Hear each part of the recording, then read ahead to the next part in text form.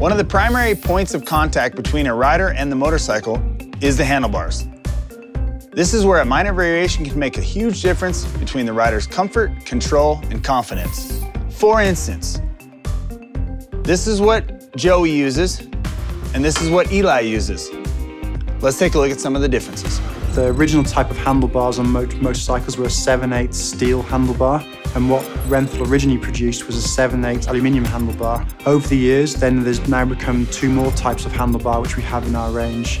One is the fat bar. By having a larger diameter in the center where the handlebar clamps and tapering down allows you to put the material where you need it for the maximum strength. And the third bar is twin wall handlebar. This bar has a cross brace and it also has a twin tube construction. Any kind of damage or anything to the outside tube can't propagate into the inside tube.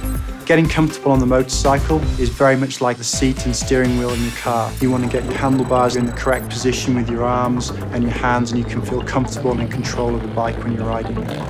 Joey runs a 999 twin wall handlebar. What that does for him is it gives him the most positive feeling he can have from the tire to the ground. So all of that feedback back up into his hands is what he's looking for.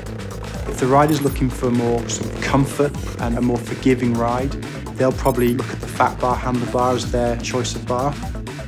So there's four main areas that you can control in the shape of the handlebar. That's the overall width, the height at the ends, and then the back sweep of the handlebar, and also the up sweep of the handlebar. Of the 15 variations available to the rider, there can be quite a big range. Some can be quite low, very flat, some can be quite high with a big sweep back. It doesn't always flow that the short rider has the low bar and the tall rider has the high one. It can also be down to factors like your arm span, where you ride with your elbow position, how you feel comfortable with your hands, turned up, turned down. All those have a factor on which handlebar you choose.